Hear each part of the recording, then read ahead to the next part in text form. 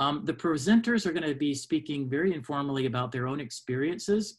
And after all of them finish, we're going to have a Q&A, and we'll have kind of a group informal discussion. So let me ask everyone, as your kind of questions and comments come to you, go ahead and just type them into the chat box. We have people who will be curating those questions, and we'll make sure that the speakers get, that your questions get answered. If you want a particular question to go to a particular speaker, please notify us so that we know that, okay, this is a question for Pat, or this is a question for Mindy, and so forth. Okay? Okay, so let's get started. We have 4 speakers, and our first speaker, Melinda Boland, is the Director of OER Services at OER Commons, an important player in the ecology of OER. Next, we have Kevin Hawkins, Assistant Dean for Scholarly Communication at the University of North Texas Libraries. UNT is, of course, north in Denton, Texas. We're in Austin, Texas. Patricia Mulroy is a Supervisor of World of Learning Institute. And last, we have Anita Young, World Language Instructor and Virtual Learning Specialist from the World of Learning Institute. So welcome to all of you. I think we're going to keep that order. We'll start off with Melinda, also known as Mindy. And Mindy, you have 5 to 7 minutes, and just tell us what you have to share about OER services and what is OER Commons. Okay, the floor is yours, Mindy. Thank you so much, Carl. Hello, everyone. I'm Mindy Boland, Director of OER Services at ISKME. ISKME stands for the Institute for the Study of Knowledge Management in Education. We are a nonprofit. We've been around since about 2002. Our flagship product, I guess you could say, is OER Commons. It's a digital library of open educational resources, and it is something that has been developed over the last 13 years or so, really started through funding from the William and Flora Hewlett Foundation. So when I show you OER Commons, you're going to kind of see the result of years of philanthropic funding. So that's why it is such a robust repository. Really, the nice thing that I think sets OER Commons apart from a standard repository where you would just be doing some search and discovery for resources is that it was designed at the outset to support open educational practice, meaning not only can you find what you might need on OER Commons, but also we've built in some tools and workflows to support collaboration among educators. Both through the groups feature and through the authoring tool that's built into the platform. So I'm just going to start with showing you some of the search features, because I think when I think of why would you use a repository, really it is to find what you're looking for. And I think of that in the context of a library.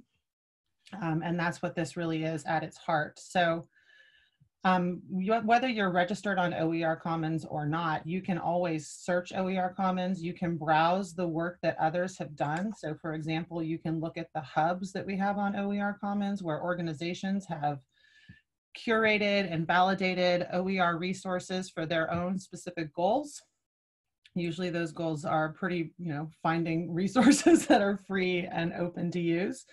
So that's always a great place to kind of start and find the work that others have done to leverage that in the spirit of open educational practice. I think it's, a part of it is about not recreating the wheel and sharing with others. So that's one nice tool there, but I'm going to go ahead and do a search. Since this is the group that we're with, we'll search for French. And whoops. And note here, you can filter right at the beginning of your search by our first level subject vocabulary, by education level, or if you're in the K-12 space, you can also filter by instructional academic standards. So I'll click search. Searching for French, I've got 428 results. You can see one right here from our friends at UT Austin, COERLL, I'm not sure how to say it. And on the left here, you're able to filter your research results by a number of different tools. So again, instructional academic standards, subject areas. The languages are found under Arts and Humanities. So if I were to filter on the languages subject here, I brought it down to 124 resources. I can also look again at educational level. Material type is a great way if you are looking for a resource to use like in your class this week as opposed to a whole course. OER can be so many things. It could be like a video or a lecture or a whole course. So the material type is a great way to filter for the kind of level of granularity that you might be looking for. Further down, conditions of use align really to the Creative Commons licensing for OER. And content source reflects whether a resource is hosted out on the web or if it was authored on OER Commons, either our original open author or our launched last summer open author 2. Further down, you can filter by some other tools here: primary user, format, educational use, language. So while OER Commons is a repository that is in English, obviously, we do support having resources in multiple languages. So if you were to create a resource that you wanted to share, you could write that in a different language and put your overview in a different language, and that would be picked up by our search engine. And lastly, if you're looking for resources from a specific provider, so say I am looking for the University of Texas at Austin, here it is, so I can click that. And now I will see these resources largely from COERLL. So when you get into the resources, you are able to start saving them once you've created an account. So here I am, Texas French Grammar. I can see the metadata about this resource.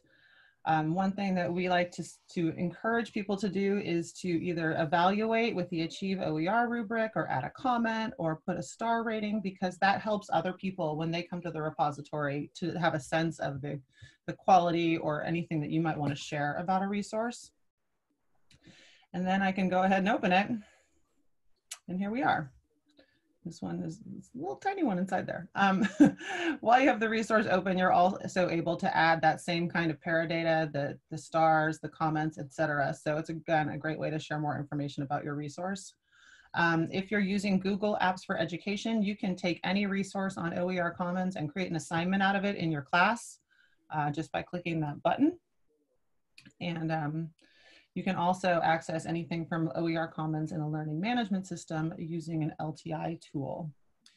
I want to go back to the idea of discovery and using the work of others. I don't know if folks today are here from K-12 or higher ed, but we have developed a couple hubs to support people as they are trying to make a pivot to remote learning.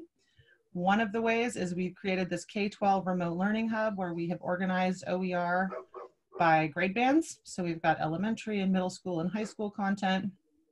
I'm trying to make it easier for folks to find things that they can use in the classroom. We've also got some provider sets here that you can access. And if you know of different content sources that you like, you can go there. In the higher ed space, we've done the same. Actually, we did this a couple of years ago with the Open Textbooks Hub, where you can find resources that are openly licensed for complete curriculum in higher ed. So again, those are some tools that are available to you. If you find a resource that you like and you decide you want to save it for yourself or save it to a group where maybe you're collaborating with others, you can open the resource and click save, and it'll give you an option to save it to My Items. These are the folders that I have in My Items, or into a group that you might be a member of. If you have colleagues or folks that you work with that you want to collaborate with in curating OER or creating it, you can create a group. And that's a great way to bring together, just kind of create a little sandbox for yourselves to organize material. So it's just a quick few questions to create a group.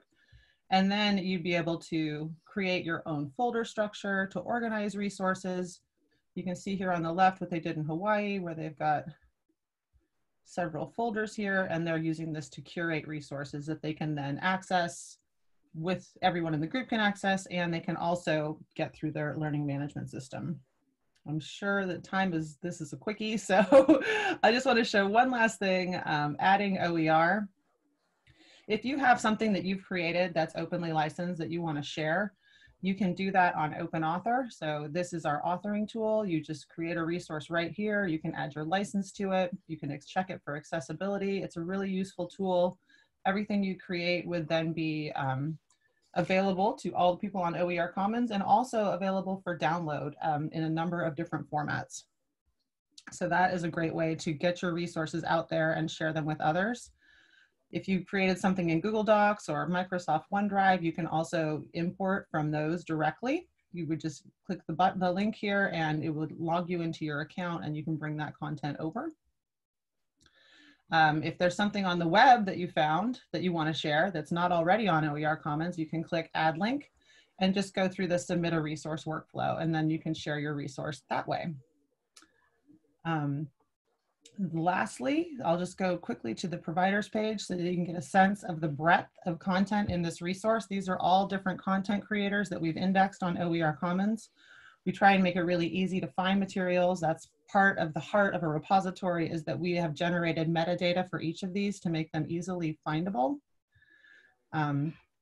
So this is a great, if you're looking to see what's here, this is a way to do that. It doesn't necessarily show you things that have been authored by individuals, but it does give you a sense of the breadth of content that is available on OER Commons. So I encourage you all to go and check it out, look for some resources. If you ever get stuck, there's a help widget on every page, or you can go directly to the Help Center and you can submit a ticket or do a search in our knowledge base for more information. I think that's it. Thank you.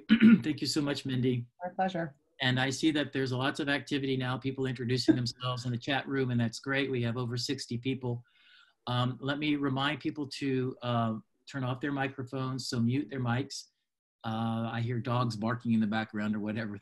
That's how it goes on Zoom on our Hangouts.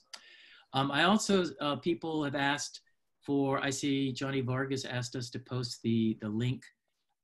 Minnie was showing you the OER Commons repository, and the link is right there, .oercommons.org. And again, she's from ISKME, and a great nonprofit that does all kinds of wonderful work in the open world. Okay, so let's turn it over to Kevin now. Kevin Hawkins, you have the floor. Thanks. Hello, everyone.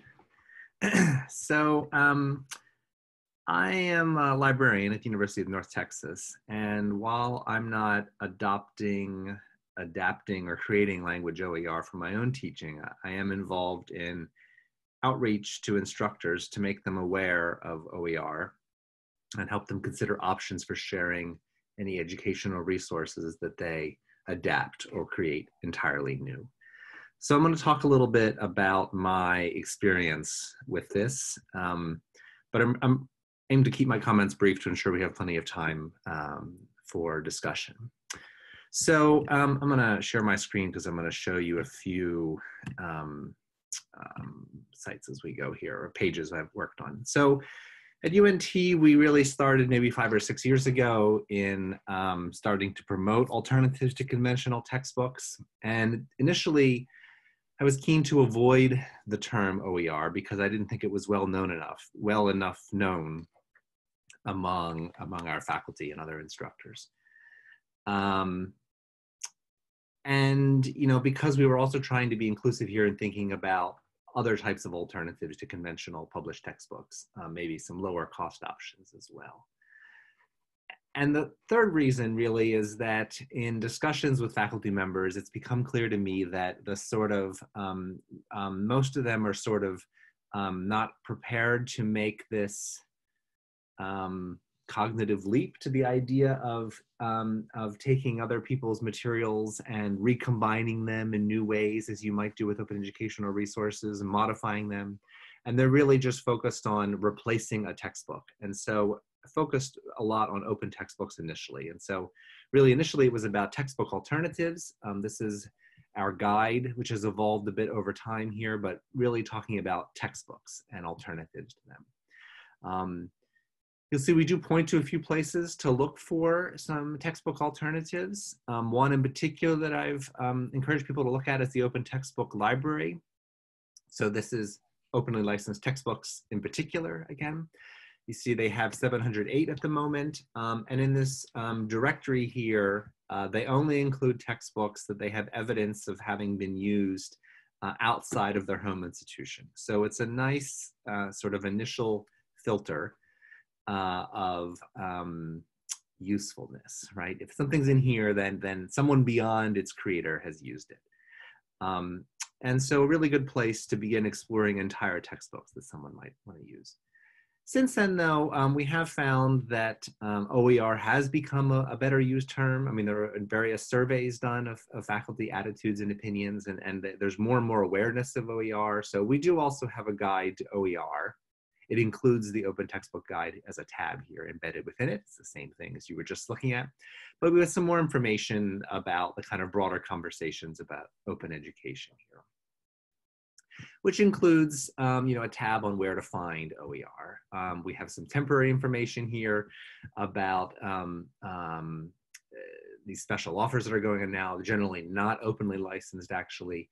But down below we do point to some of the major directories out here. One in particular I'll mention is the Mason OER Meta Finder from George Mason University. It's this search engine that searches across other sites. In fact, they're all listed here, and it kind of combines the search results. So it doesn't work as smoothly as some other search engines because of the way it's combining things, but it is also very broad in its search coverage. The trick here is that I think some people can be overwhelmed by what they find with using these broad search engines. It casts such a wide net of so many different types of material that having a more targeted search, like we just saw in OER Commons, can certainly be useful, right? You can filter your results in very specific ways.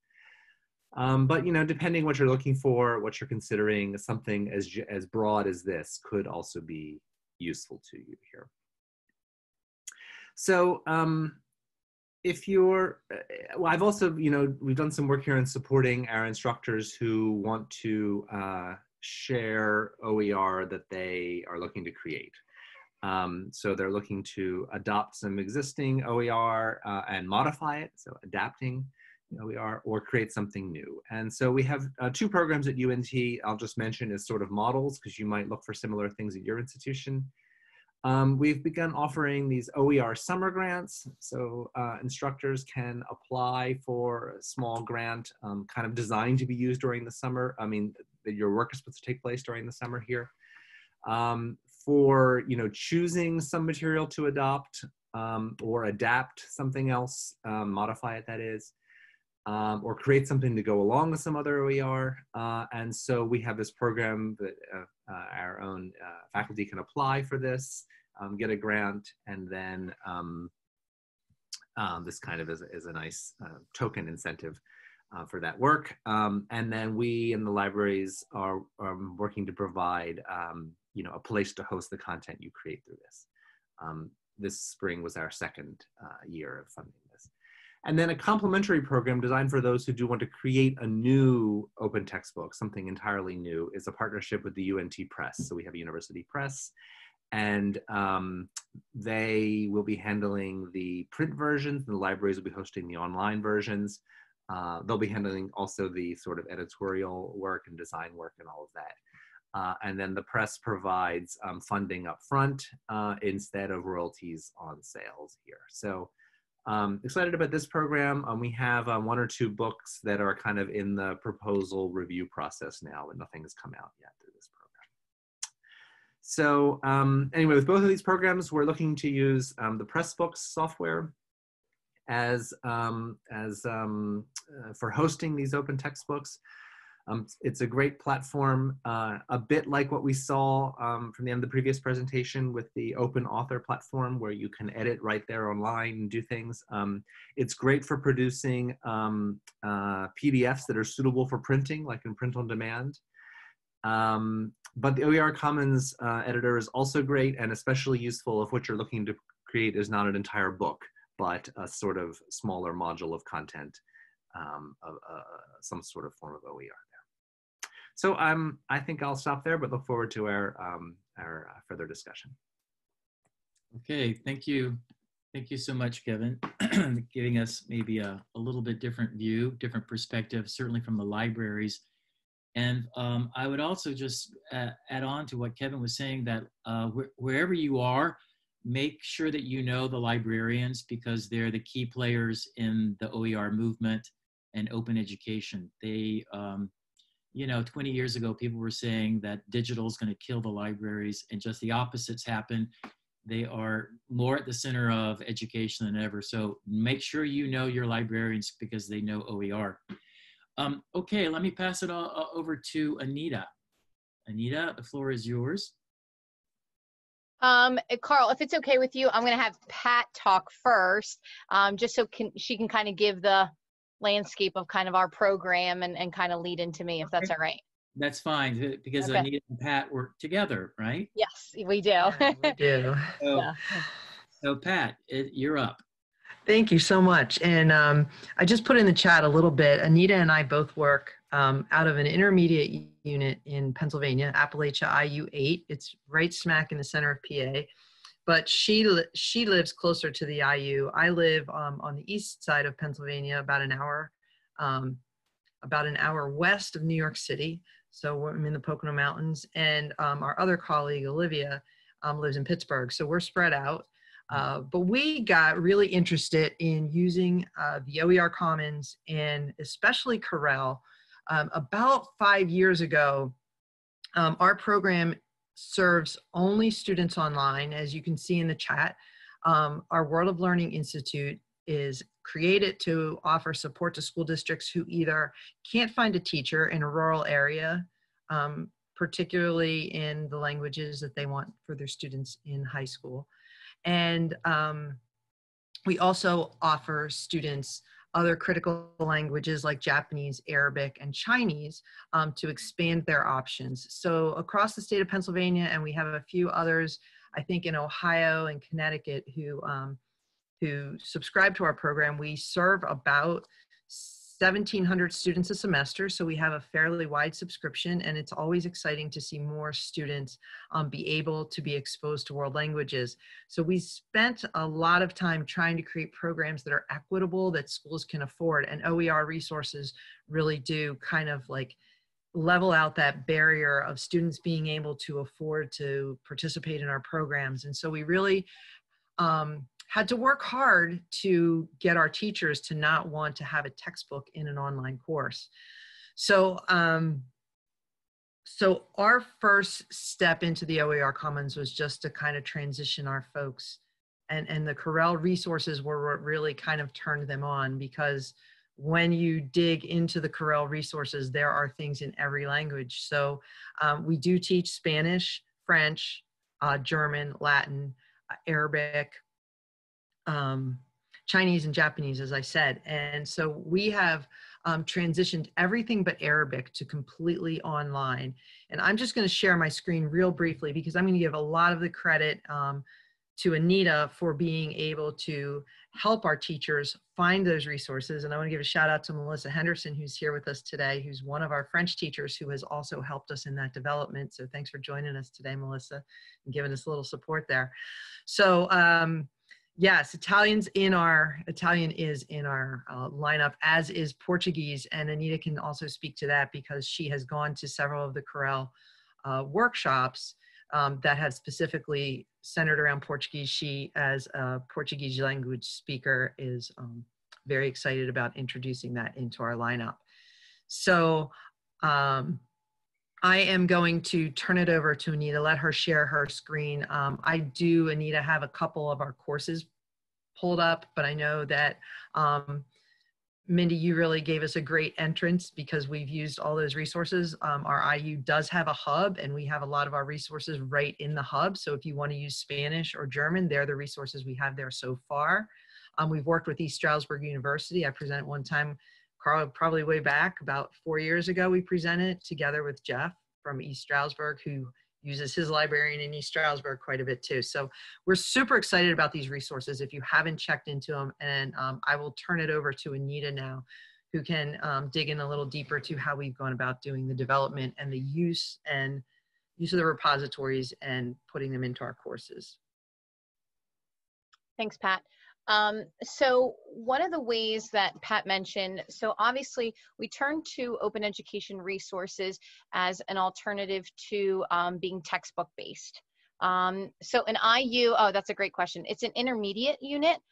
So it's an educational service agency. So we kind of are the liaison between school districts and our Department of Education. So we're kind of like that middleman where we can provide a lot of services to all range of students and districts, ranging from professional development to other services students need as well.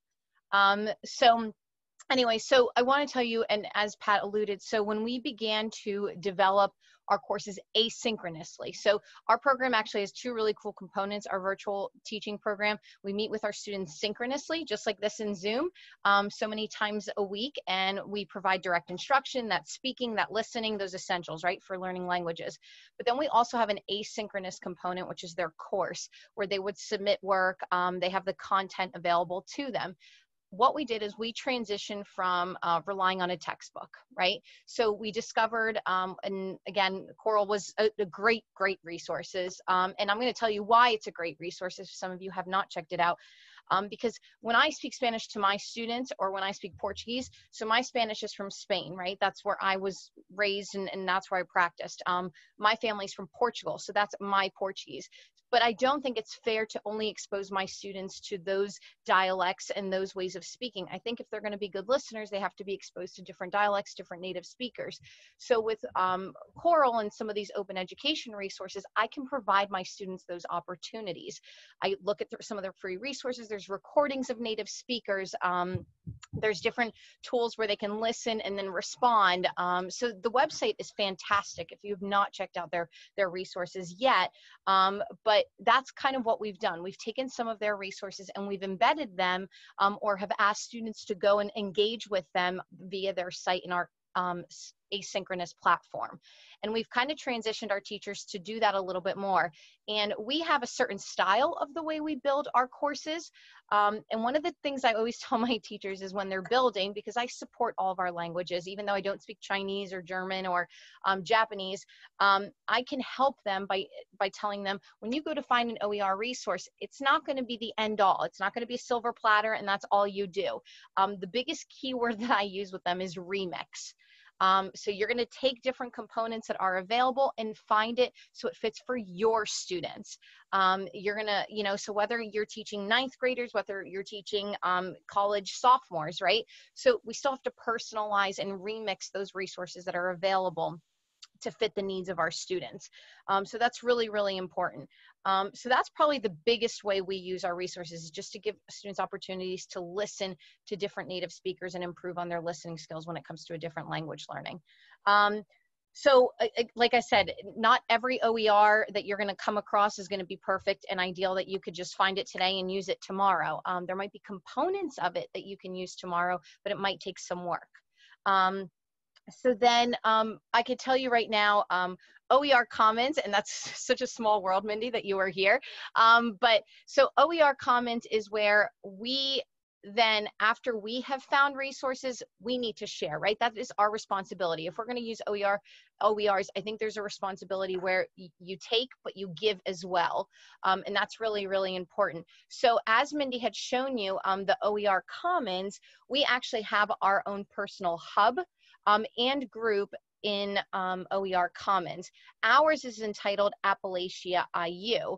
So when I click on that group, you will see that we have a variety of resources, essentially. These are non-language, so if you have any teacher friends, these are very well developed, I will say that. And then these are world language ones that we have uploaded so far. We have 104 Spanish resources, ranging from novice low to I'd say intermediate high, ranging in proficiency in there, variety of things. German, that's more we have right now, like novice low, novice mid. We have not really ranged too much into the intermediate proficiency level. But if that helps a little bit, and they are designed in the way that we design our courses. So if I pull one up, we're just going to start very simple. and I'll just show it to you real quick. But our pedagogy and the way we design our courses is we use the 5E model, but then we've expanded it to add another 6E, where we take students through a variety of kind of just steps and engagement. So we have an engage, an explore, explain, evaluate, elaborate, express. None of these rely on a textbook, which is huge because a lot of the schools that we are working with, again, funding is an obstacle. Locating a teacher is an obstacle. So we want to make it as feasible, as economical as possible. So that's really important. And last but not least, so obviously we've been successful with finding resources, and I'm going to put another plug in for COERLL that I attended a webinar probably about 2 months ago on Portuguese OER. So I am a native Portuguese speaker. My family is from Portugal. And that is the next course we want to develop. And I just kind of was starting to throw around ideas, and I attended a webinar and it was absolutely fantastic. Some of the OER resources that were shared around Portuguese even. So I'm so excited. I've started diving into them more and via your website. So I'm looking forward to building that now and again, and then being able to share it via OER Commons. So I just want to thank and Sarah, you've done a great job providing professional development and learning opportunities for people to work with OERs as well. So I thank you and look forward to answering any questions. Great, thank you. Thank you so much, Anita, and Pat too. So I just want to tell people, we didn't plan this to be all these plugs for COERLL. I mean, I'm delighted to hear that people are using our materials, our resources.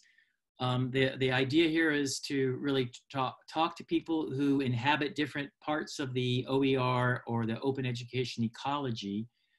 And in listening to what people were saying, we have then organisms like COERLL, or even teachers that produce materials or produce OER, open educational resources. And then we have this other kind of this entity, the repositories. Minnie was talking about OER Commons, and Kevin was mentioning the different kinds of things that they're doing at UNT. So there are places to go to find those materials. And then it's really cool to hear like Anita and Pat talk about at their institute, how they are meeting with teachers, and it kind of comes full circle, going to the repositories, finding these OERs, and then kind of metabolizing them with their instructors. So this is great. We have different people from different parts of the OER ecology, and that's really cool. So let's see, what are the questions coming in? A lot of the questions are sometimes of a very specific nature. People listen and they get an example from Portuguese and they immediately think of, well, what about Italian? So these are, since we're representing foreign language OER, you have to go through and search for the repositories because they may have it in Portuguese, but they may not have it in Italian. I know at COERLL, we have resources in 20 different languages, and on our front page, our splash page, you go, and the first thing that you're going to do is go to the drop-down menu and search by language. Somebody asked about, let's see, Korean. At present, we do not have anything in Korean, but COERLL is one of 16 national foreign language resource centers funded by the federal government, by the US Department of Education. And there is one center that's entirely devoted to East Asian languages, and they make plenty of materials in Korean.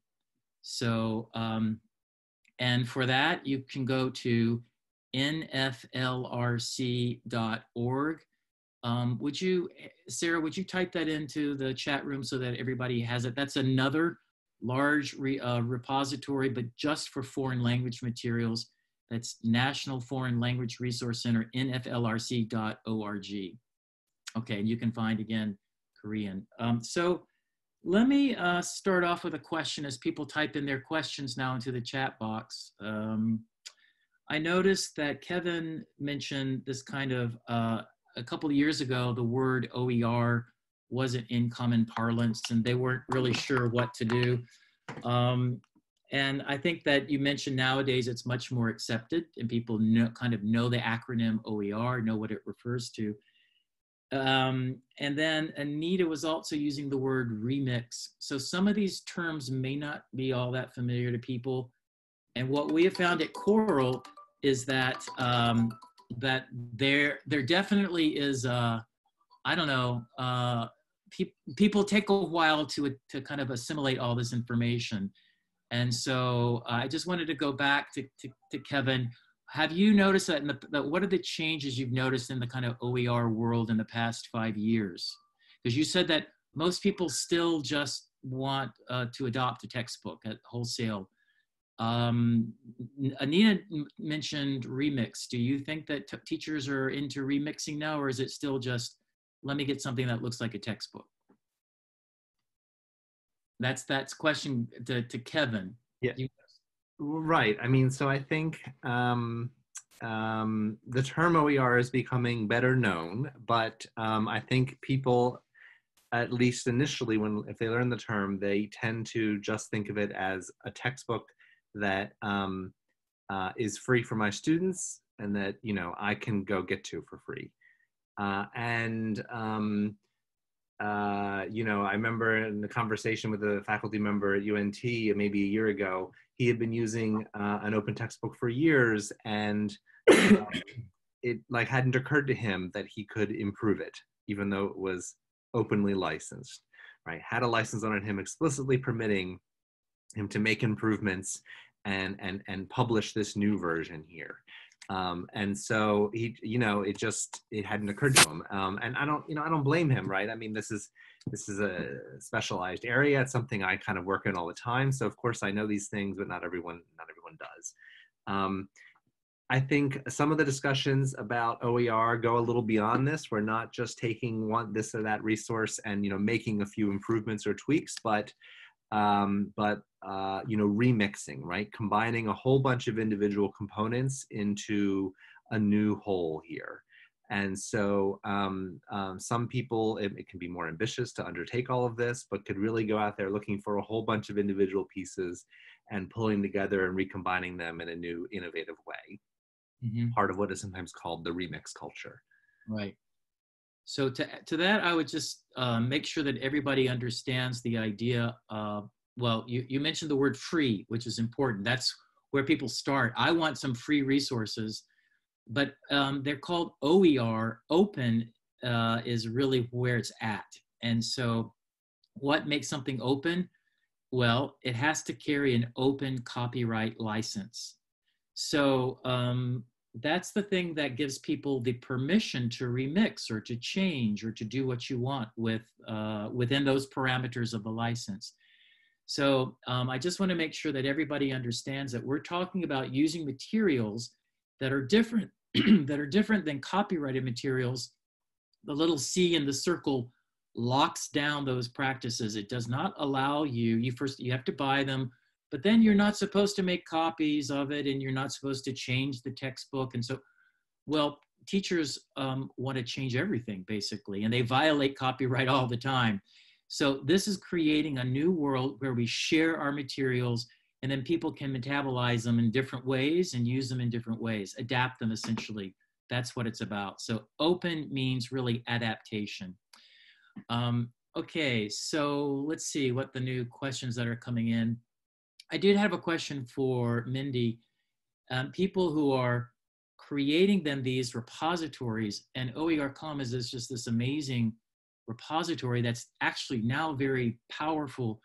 Do you guys do any kind of research on how people are, the end user experience and how people are using your like what kinds of metadata do they look at and what parts of the OER do they look at? Because you can keep building and building and making this bigger and more complex, but how do people use it? I think a lot of users come to OER Commons to find a resource in the moment. We obviously, through our hub partners and groups, try to encourage folks to get more deeper with it and do kind of collaborative curation and authoring. We do user research really when we're looking at how we can improve our user experience. So that does include things like how we prioritize the schema for search, for the search, refine your search and advanced search pages, what we require folks to enter when they add resources and what's not required. Obviously, the more information that you use to describe a resource, the better. ISKME as an organization, in addition to my team that does the services, which are OER Commons and all of our partner implementations, we also have a research arm. So we do a lot of research kind of in the field related to OER and kind of curriculum improvement, continuous improvement with educators. So we try to take those findings and always apply them back to the work that we do in OER services as well. ISKME stands for the Institute for the Study of Knowledge Management in Education, in answer to Susan's question in chat. Great. Okay, thank you so much. Carl, do you want me to read back the questions that were posted in the chat room? And then also mention the answers that were given? Before I forget, and then yes, you need to read back the questions, okay? So there's a question that's been lurking in some of the comments, and that's about quality control, or it goes by different names. People often ask me about how good is this? What is the value of this object? And so how do you assess the quality of a resource before you put it into your repository, and that would be like for Mindy, or for your classrooms, and that could be or your instructional units, and that could be for Pat or for Anita. So how do you deal with the issue of quality? It's a big one. Yeah, I'll go first, just to say that, so our librarians do check resources that are added to OER Commons, and we aren't checking necessarily for instructional quality. We're checking to ensure that it's OER, that it's not behind a password, that it's those are kind of the main parameters. We have a list of submission guidelines. And we really encourage our users to add that feedback to resources. So as I was showing, there's the comments feature and the stars and the evaluation rubrics. But really, I think that educators, curriculum specialists, anyone who's assessing something to use in their class should assess it the way they would any other resource. You don't just take a textbook and go use it without ever looking at it. You know, you need to assess the quality for your purposes and adapt it if you need to adapt it. So I do think that leveraging the work that others have done, like looking at what PAIU has done in their hub or what other folks have done who have done some significant work to curate resources, is a good way to ensure that you're finding the higher quality materials. But again, you know, you have to assess the quality of the resources you're going to use and ensure that they're working for you to meet your goals. That's a very good point. So I think people understand that when they adopt a textbook, they still have gone through some kind of a process internally, and they've decided maybe their criteria are not explicit for their instructional goals, but typically they are. So you've thrown it back on the institution or the instructors, and rightly so. So let's pass it off to Pat and to Anita, because when it gets down to actual instruction and working with teachers, do you have any kinds of criteria for selecting an OER?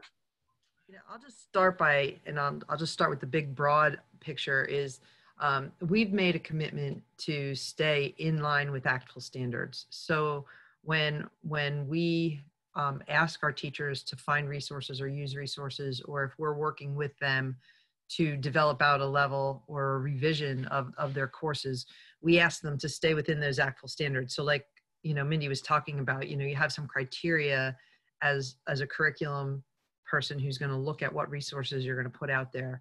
But I think the highlight of going to COERLL or the OER Commons to find things is that you can get outside of a typical framework in which a course is delivered, which is also really important to us. When our teachers would say, well, I have to teach this next because that's next in the textbook.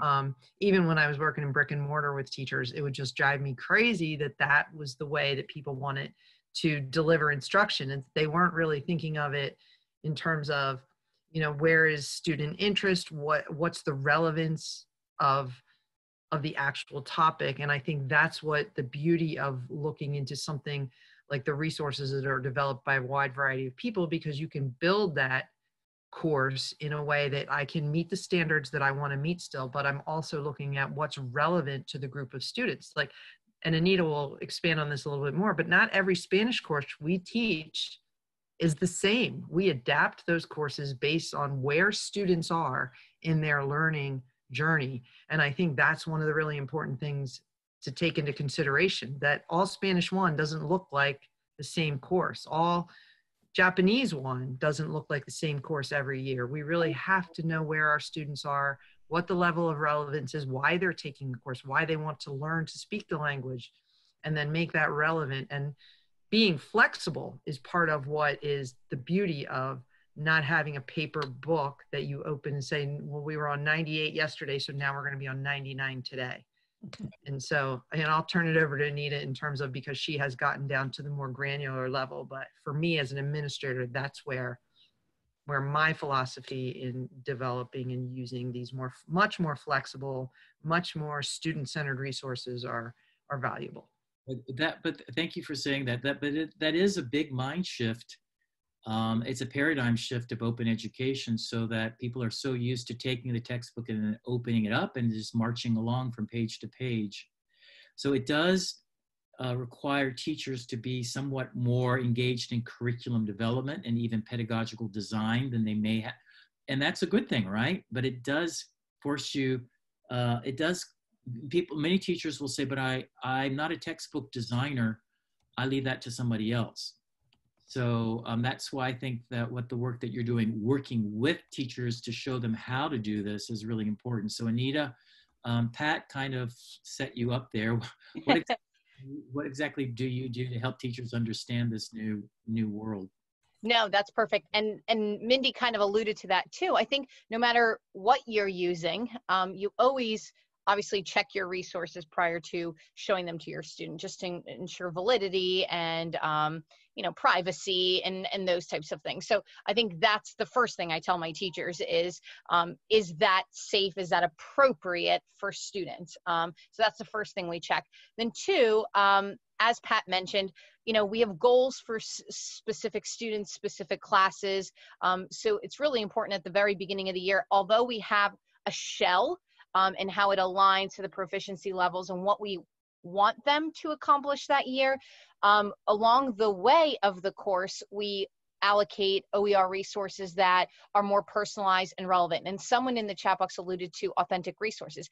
Absolutely. I think that's what your main focus is, especially with language teaching, is authentic, authentic, authentic. How much can you expose to your students in maybe the not so authentic environment, right? So I think it's really important that we find OER resources specifically that refer to authentic resources. And again, I'm going to put in a plug for COERLL, but that is where there's a lot of authentic resources. Like I had told you earlier, there's native speaker videos and things like that. So a lot of the OER Commons, some of the professors that have built some textbooks have made videos, have gone to these different countries. So I encourage you to check those out.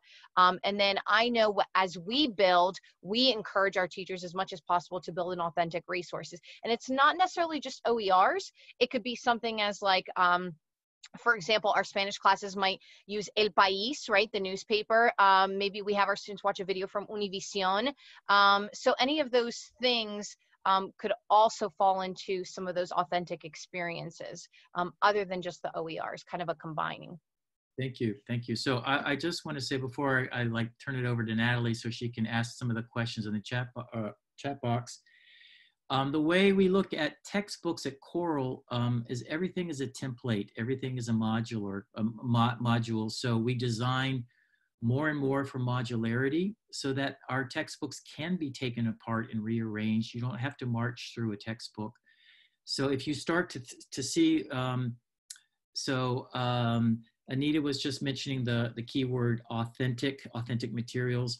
So many of our activities are based on authentic materials, but if you say, I don't really particularly like that cultural activity, you can use the framework of our activity and just plug in different kind of content. And so once you start to understand how you don't have to start from scratch, you can do this, it's pretty freeing. And I wanted to also go back to something that Mindy said, so when different repositories are thinking about the criteria, their criteria, the first criterion is this open? Is this object open? And again, I want to repeat to people, this is not just free resources on the internet. It has to carry an open license so that you can participate with the authors, with the creators. You can remix and change and re-edit and so forth, okay? So Natalie, what's appearing in the chat? Okay, so a lot of those questions have been answered already, but I thought I would just go over them real quick again, some of them. So as you have mentioned, Carl, some people ask for specific resources in specific languages like Italian, Greek, and Korean. I can speak for our website. We have a Italian podcast that is OER, and somebody was asking about heritage Spanish resources that would kind of rate the students. I think that's how I understood it. So we have a heritage Spanish focused website. I'm going to share the link right now on our chat box. And that one, you can ask any questions about heritage Spanish resources on that website. They have a specific chat room there. So somebody else might have that answer because we don't have those resources. But just add on to that. So when somebody asks for something very specific, I'm looking for OER in heritage Spanish. So we have an entire, as Natalie just mentioned, project devoted to heritage Spanish, and included in that are resources that people are developing around the country. But more important than the resource is the community that goes with the resource, because there are lots of people who are creating heritage Spanish resources, and the person who asked the question actually really needs to be in touch with those people. So this is another cool thing about OER, is that a real person has developed them, and oftentimes will have their contact information, and you can just contact them directly. People are very happy to share what they know with you. So our heritage, I believe, Natalie, did you put that in the chat room? Yes, I put the, yeah. I So the great thing about it is this is a group of, I don't know, 50, 60 people around the country who are creating heritage Spanish OER, and they can plug you into this community, okay? All right, so then we had several questions about does anybody review materials before they are shared? I assume that was for, yeah, that was for Melinda, this question. And she answered several times, yes, but not for pedagogical content, mostly for licenses and other quality, I guess. But to add to this answer, there's a lot of stuff coming in, so I'm trying to multitask. But Natalie, while you look, I'll just say I posted the submission guidelines to OER Commons in chat. So if people are curious what we're checking for when resources are submitted, you can see that there. I don't, if you, it's kind of high up. You can also just go to the Help Center and search on submission guidelines. But yeah, as you said, we look for open licensing to make sure nothing's behind a password and that it's instructional materials. And beyond that, we're not looking for the quality of the instructional materials. I think that same person then expanded and asked also if you have, if you also have a guidelines for to check quality of repositories. I'm not sure that was directed to you or to everyone, but I think somebody answered that already in the chat too. That's kind of up to everyone but you also know by the association that has created the repository if you can trust them or not. Can I? Yes, please. Yeah, I had something important to say, and of course I can't remember. It slipped my mind. Okay, I think what Kevin was saying earlier on about Oh, I remember, it was open textbook library. So different repositories will handle the issue of quality control a little bit differently. And sometimes they have more heavy, they have an editorial team. And so this kind of depends on who you are and what you're looking for in the repository. So you should just check the repository and see what their guidelines and their criteria are. But for example, at the University of Minnesota's open textbook library, they do control quality by giving you all these reviews of the product. So you can read other reviews. So we have COERLL material. I know, like our French materials, the French textbook, our open textbook, I don't know, 12, 15 different reviews, and they're quite extensive. They're from people from all over the country who are using it in different kinds of contexts. So you can say, oh, well, that's a college professor. I teach at a high school. I want to find a high school teacher. You can find that. And so that's built into the open textbook library. They also have like a little rating system too. So 5 stars or 4 stars, etc. So each Merlot is a large repository too, for example, and they also have an editorial team and criteria for selecting. So each repository handles the question of selection and value control a little bit differently. That's on you as an end user to kind of read over those guidelines and figure out what you're comfortable with. If you, so going back to the questions there and statements that were made, if you want to share something on OER Commons, Melinda answered that question by, you have to go to add OER and you can submit using a URL and the author your resources there. So if you have an infographic, like somebody mentioned, you can create an account and submit it there. And then I think last but not least, there was a lot of chatter going on about finding grammar resources that would be graded, kind of like the publishers do. So I don't know if Carl, if you want to answer this, we have like 5 minutes left, but yeah. or if you want me to answer that. This is a perennial question. People want kind of self-graded online work. Most of the content you're going to find is not akin to like My Spanish Lab or things that are produced that are like the technology that exists, so that it takes away some of the grading actually. So we do have some of those kinds of things that are self-graded at COERLL, for example, in the French programs. And we do have some materials in Spanish as well. So those things do exist, but most of it is just kind of content, and you have to figure out how to grade it, make sense of it.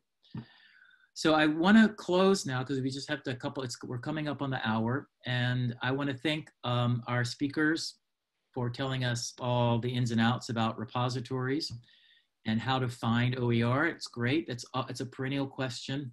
These questions, this is just kind of scratching the surface because there's a lot to know about OER. And we have, as I said, we have developed a course at COERLL, which leads you through the basics to kind of more advanced questions. For example, how to read a Creative Commons license, and what do the different licenses mean? How can I use search engines to find, when should I use a search engine, or when should I go to repositories? There are all kinds of questions, and we've tried to answer that. We also have a community for people who want to create and want to share their OER. We call that the Learn community. It's LOER. It's a language OER network. That's another silly acronym, Learn. And anyhow, you can go, that's also available on our website. Go to the Learn network, and you're going to find people across the country who are doing this. And again, you can contact them. It's not just the resource itself. The great thing about the open educational sphere is that people really want to talk to you one-on-one and tell you how to use this. So go check out Learn, go check out our OER course. And the last thing we ask you to do is, because the money is taxpayer money, we spend it very carefully, and we have to show the federal government that we're spending it carefully. And so we have a survey. So there's a link here on your screen the last thing we ask you to do is to take this this link, the survey. Click on the link. It will only take you just a couple of minutes. It's just clicking on some buttons, but that's important data that we need to get back to the federal government. Thank you. We shared that link also in the chat room. Yes, it should be the last thing there. So if you can share that link. Yes, there they are. The OER Hangout survey is what you can click on. Thank you all for your attention. I really appreciate it. And thank you guys, all of our speakers, for doing just the really wonderful work that you're doing to promote OER and repositories and education. Okay, thank you all.